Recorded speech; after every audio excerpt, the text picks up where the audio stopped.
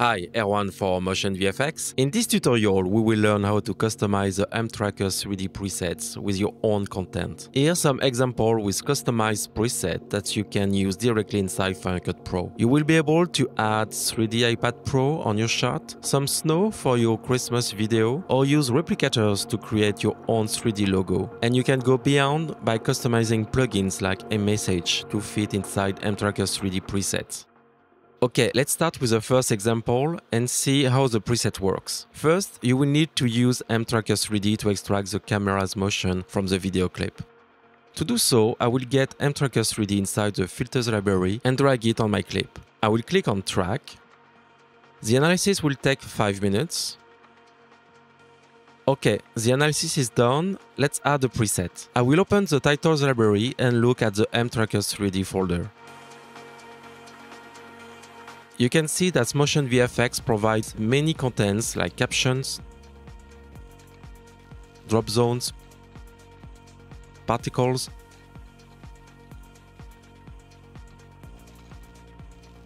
pointers, and USDZ 3D models.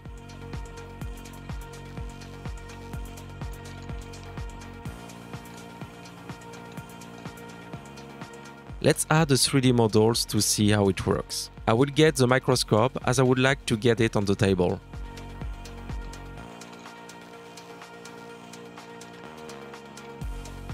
First, I will select the clip, and in the inspector I will copy the track by clicking on the blue button. Then I will select my microscope preset and paste the 3D data.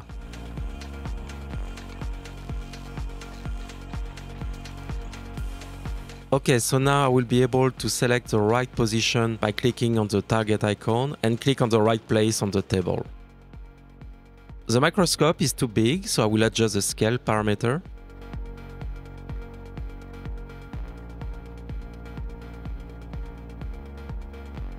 With the parameters available directly inside the inspector, I can quickly modify the colors to match with the background.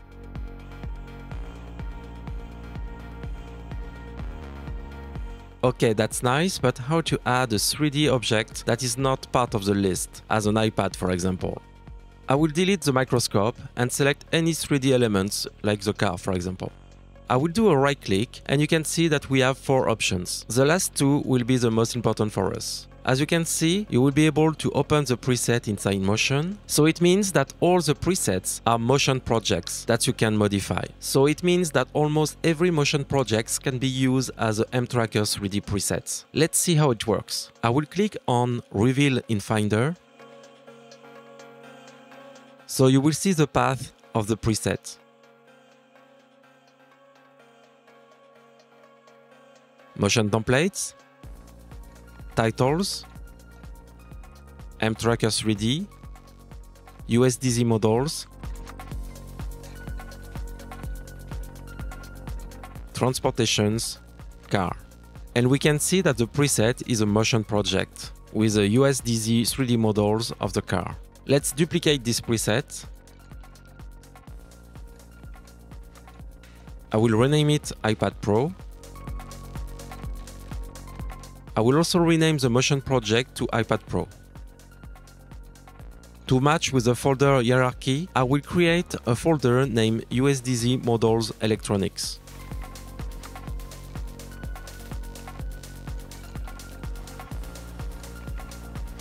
Okay, so now I will open the iPad Pro project in Motion. Let's have a look at the project. So we have the project layer, the rig and the lights. If we look at the camera, we can see that the camera is controlled by Link's behaviors. So it's very important to not modify these parameters if you want to be able to work with mTracker 3D. In the content track group, you will also find some link behaviors and mTracker 3D lens distortion. Again, do not modify any of these elements. On the other hand, there is a group named content group, and this one will be very important as it contains all the elements we need to modify. Inside, you will find the USDZ 3D model of the car,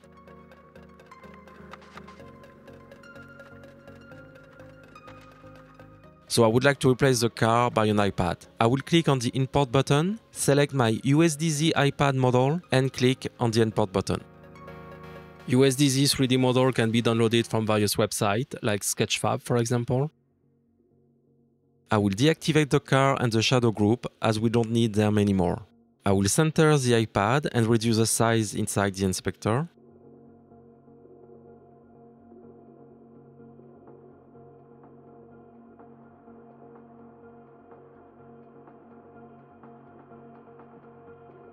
I can use the perspective view to show you the 3D model. For this specific project, I will remove the car and the shadow group, but you can also use and adjust the built-in shadow from this preset. I will create my own shadow by using a rectangle. I will place it below the iPad. I will adjust the color and play with the feather value to add some softness on the edges. I will need to reset the Z position of the rectangle and readjust the position. Okay, perfect. Before saving, it would be great to be able to control the shadow in Final Cut Pro. It's very simple. In the inspector, I will ask to publish the position, the scale, and the opacity parameters.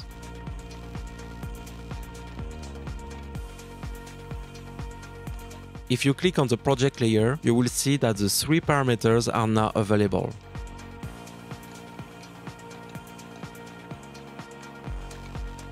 Let's save the preset. In the File menu, I will select Save As. First, I will select the mTracker 3D category and create a new theme. I will use the one I've created earlier.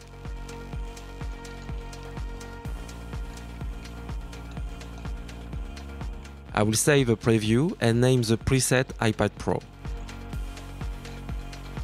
Then I will click on Publish.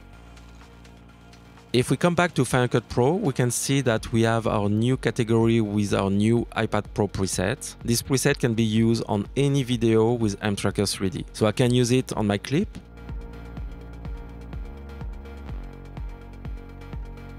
As it is the mTracker 3D preset, we will be able to paste the track data on it.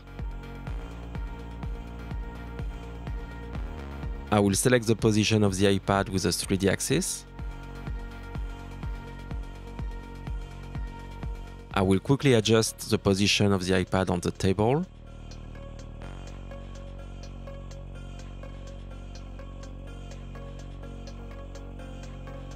And adjust the light controls.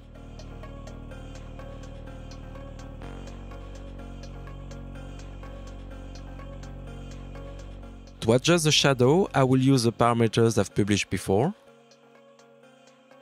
I will need to do a color correction to match with the background. As it is a title effect, I need to create a crop-on clip of it, as I don't want to affect the video background by the color correction. I will use the color wheel to add a light green tint and the hue saturation curves to reduce the saturation on the blue. To complete my effect, I will group my 2 layers with a new crop-on clip in order to add an overall look. I will use the country preset from mFilmLook.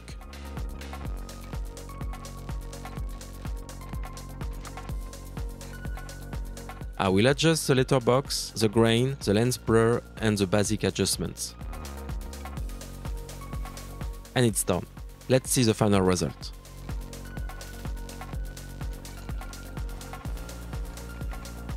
For the next example, I've got a nice clip for a Christmas project. But to get a nice atmosphere, I would like to add some snow falling. Inside the mTracker 3D titles, there are some particles like dust, fog, or random particles. Let's see how we can create our own snow mTracker 3D particles preset. Like the previous example, I will reveal the preset in the Finder. I will duplicate it and rename the folder, but also the motion project as snow. And finally, I will open the snow motion project. Inside the project, we have almost the same organization. To see the particles, I will deactivate the title background group. I will open the content track group and look at the content group. Inside we can see the fog particle emitter. I will use a perspective view to show you that it's a 3D effect. So I will delete this fog group and deactivate the colorize effect.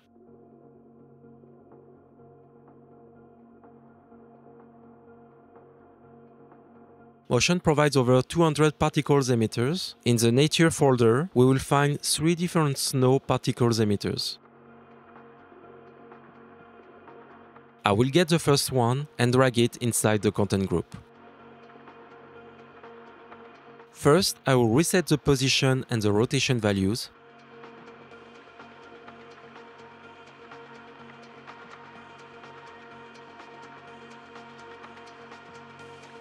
And adjust the Y position.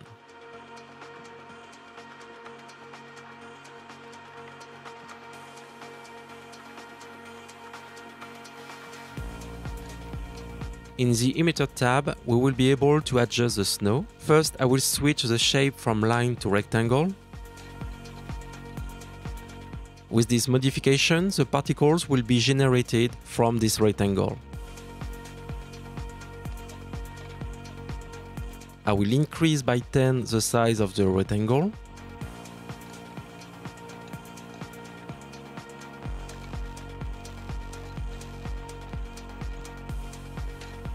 I would like to randomize the position, so I will switch the arrangement parameter to random fill.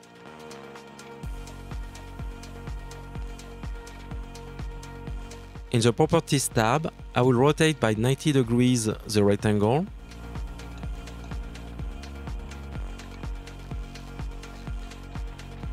And I will move the rectangle up to be sure to be over the camera.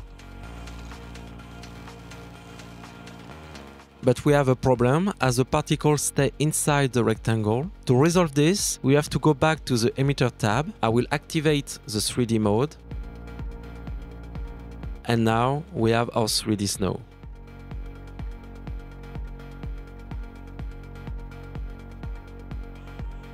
We can modify the emission angle, the numbers of the particles and the speed.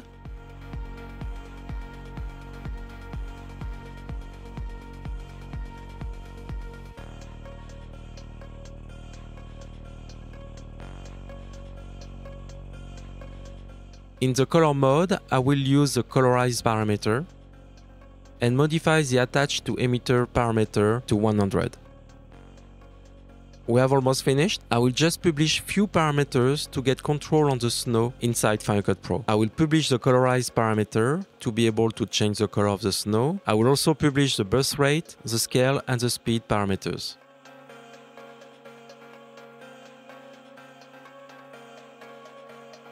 In the inspector, you can rearrange the order of the parameters. I don't need anymore the colorize filter inside the project, so I will delete it. One last important detail, if we go to the first frame, it will be the beginning of the particles, so it is why there are no particles. To get the snow at frame 1, I will use a mini timeline and trim the content group to the left. Then I will modify the out point to increase the duration. We are good now, so I just have to save the project and it's done. Back in Final Cut Pro, the snow preset will appear in the particles category. So I can drag it over my clip.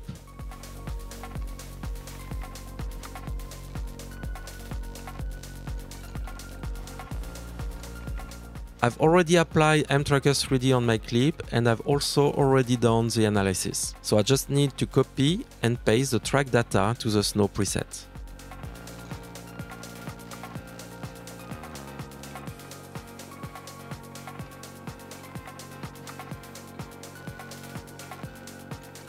As you can see, depending on the position of the 3D axis, it will change the position of the snow.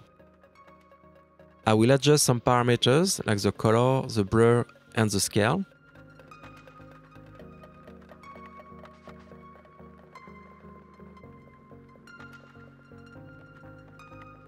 I will select both elements and create a new compound clip. I will add a default mFilmLook preset. and add some letterbox and a lot.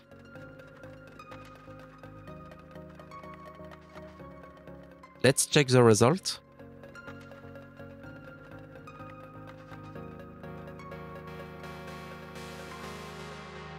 As you just seen, it is possible to create your own mTracker 3D presets. Presets that you can use on multiple projects. Almost any project coming from Motion can be integrated with mTracker 3D inside Final Cut Pro. But also, MotionVFX provides more presets with expansion packs like Captions Pack,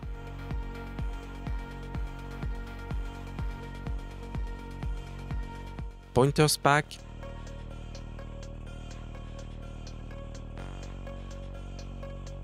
and Titles Pack. And there are more to come. So don't hesitate and visit the MotionVFX website to see all the various mTracker 3D expansions pack available. And don't forget to subscribe to the YouTube channel to get tips and tricks on mTracker 3D. Thanks for watching. Ciao, ciao. Bye bye.